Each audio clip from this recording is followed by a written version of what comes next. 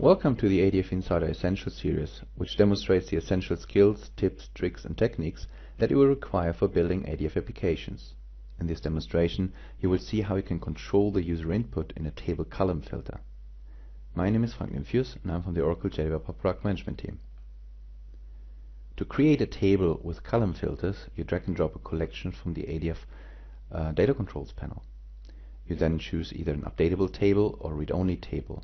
In the Edit Table Column dialog, you have the options to enable filtering for the columns that you're building within the table. By default, those columns have an integrated, implicit created input text field for the user to type in free text for the search of the table. So the problem statement is, how can you control the user input? So how can you provide a specific filter component like a list box, or restrict the user input to numbers or characters? So let's have a look. So this is the runtime view of a table with the column filters enabled.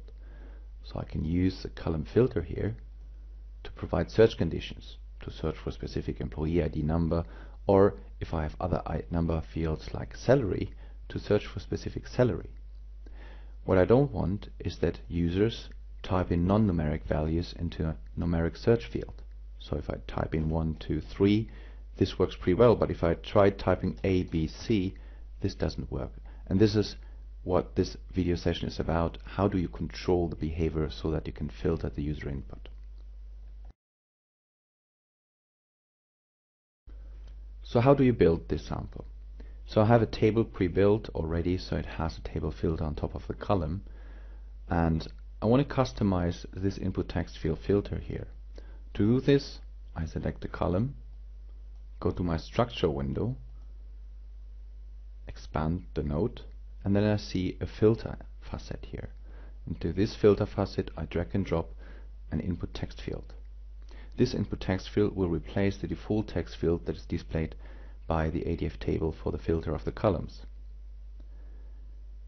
Using the property inspector, in the next step, I need to wire the text input field value to the default behavior so that the filter condition is understood when I query the view object. So I go to JSP objects, there's a VS link or node.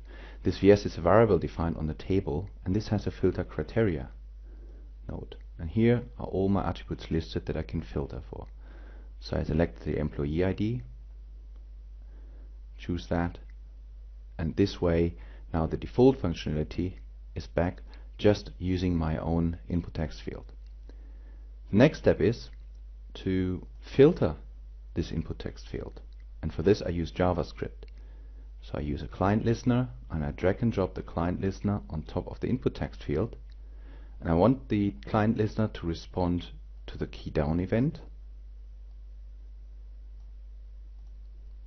and this should call the JavaScript method called suppress character input. The JavaScript method is defined in an external JavaScript file that is referenced from the AF resource tag that I added on top of the page of my table. So here's the AF resource tag, and this AF resource tag, as we will see in the property palette, points to the JavaScript file that contains my function. And then when I run the application, the table filter will, for every key that is pressed, call the JavaScript function. The function will filter the user input accordingly to what you want it to do. The sample that I showed used JavaScript, and I want to show you the JavaScript function so you understand what it's doing. The first function that I had was suppressing character inputs in a numeric field.